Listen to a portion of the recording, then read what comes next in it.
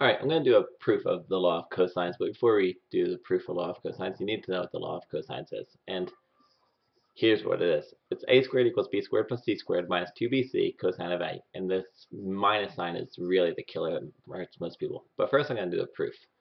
I'm going to just prove this one here. And I'm going to say a squared equals, and now I'm going to take a look. A squared really equals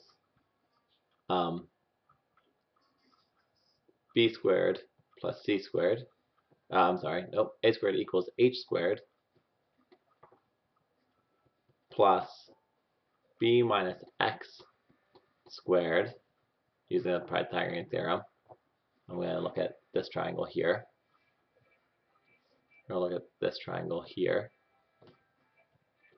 And then I'm going to say, all right, that's true. And now I'm also going to say, all right, but what is the cosine of a? I'm just going to do some nice little work over here. Cosine of a would be the adjacent over the hypotenuse, x over c.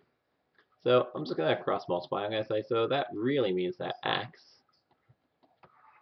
equals c, little c, cosine of a. All right. So let's say I have a squared equals h squared plus, well, b minus x squared is really b minus x times b minus x. I'll do some work over here, although I don't really like to. You get b squared minus 2bx plus x squared. So I'm going to write that down. B squared minus 2bx plus x squared. All right, well, that's good. So now let's see. H squared plus x squared. I'm probably going to run out of colors by the time I finish this. H squared plus x squared really equals c squared. So a squared equals, I'm going to get rid of this and this. I'm going to write in c squared plus b squared minus 2bx, right? That's where that came from. And that's where this came from. So now, I don't really like this color. I'm going to say a squared equals, I'm just going to rewrite b squared and c squared minus 2b, but I'm not going to write x. What I am going to do is I'm going to write in c cosine of a. Wham! There it is. There's your answer. All right, so how is this used? Oh, I love that proof. I think that proof is just wonderful. All right, so let's see if I can find a quick, a good example here. Let's say I have something like, oh, that is not pretty at all. Let's say, yeah, that's so much better.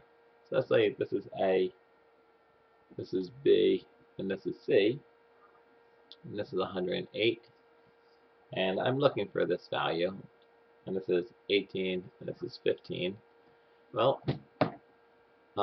in a different video on the law of sines, I said it's always useful to make a little table.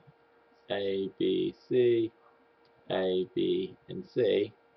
And my A is what I'm looking for. A equals X. My B is 15. My C is 18. My A is 108. And I don't know these.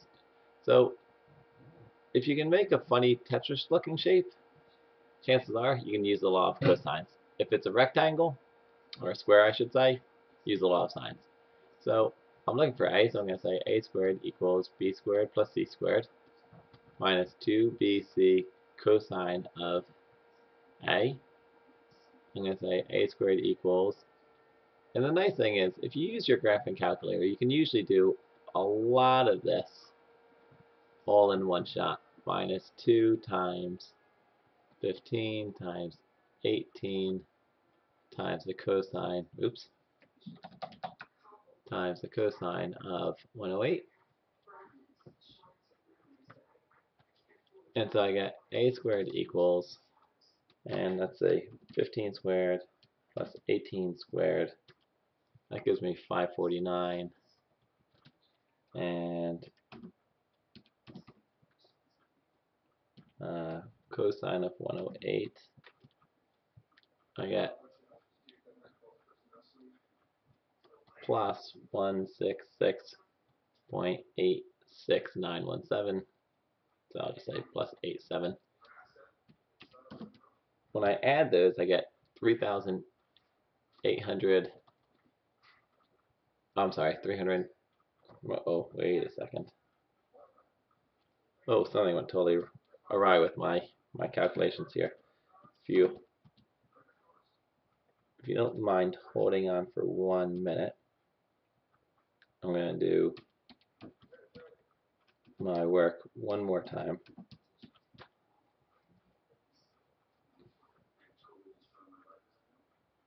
Huh. Well, something's going on with my calculations here. 15 squared plus 18 squared equals 549.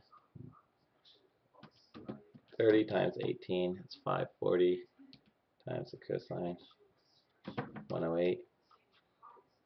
So I get 549 minus the answer. Oh, I should get, that's much better. I get 715.87. You take the square root of both, and I'm going to get approximately 26.76. I'm going to say feet. The nice thing is, because I'm a fairly intelligent person, I can take a look and say, well, this angle is going to be the largest angle because it's an obtuse triangle. This is 15 and 8, this is 18. So the value of 26.76 actually makes sense. Yeah, I mean, it does make sense. And that's pretty much it. And let's see how much time I have. Oh, this video is kind of long. What I was going to do was I was going to show you a another example where we look at vectors and force, but I don't have the time right now because my video has to end.